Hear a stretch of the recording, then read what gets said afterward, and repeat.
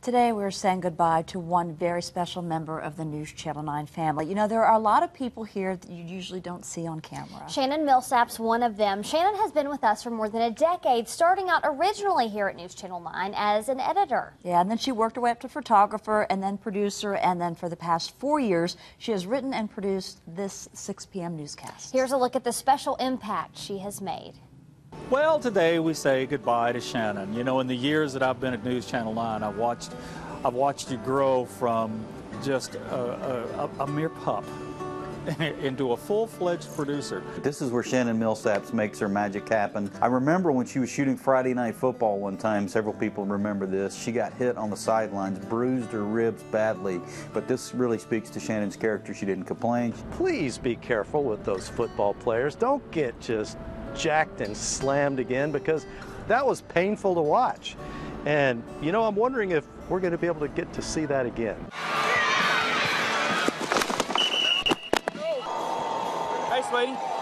Okay. I want to say that not once did I ever see you be a jerk to anybody or have a bad attitude, and I appreciate that. Shannon, good luck in Asheville. We've learned so much from you. We've enjoyed working with you, and I wish you all the best. Good luck, Shannon. You're going to do awesome in Asheville, and you've imparted us with so much wisdom that you're going to leave behind, and we're going to carry the torch. We've shared a lot over those years, and we've gone through a lot together over those years, but the greatest thing is that we've become such great friends. Shannon, hello, it's Sims. I wish I could be there in person to hug you and tell you how proud I am of you and how happy I am.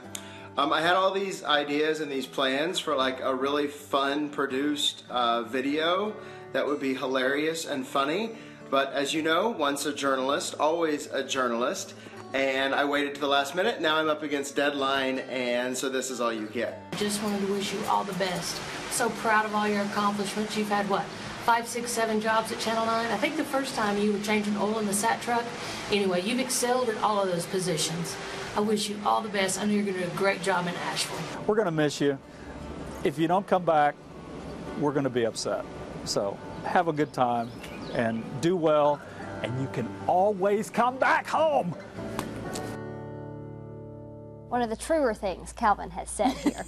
But Shannon, honestly, there's so many people that you see behind the scenes. We are just such a small part of the News Channel 9 story, and those people are what makes this station and this newscast so great, and we are so grateful to her for all that she has done, not only for us, but for everyone inside this building. Oh yeah, she's certainly a leader, and like we saw earlier, she has come such a long way from an editor to now the 6 o'clock producer, and she's moving on, and like Calvin said, you better come back, Shannon. We will welcome you with open arms anytime, and we wish you the best of luck.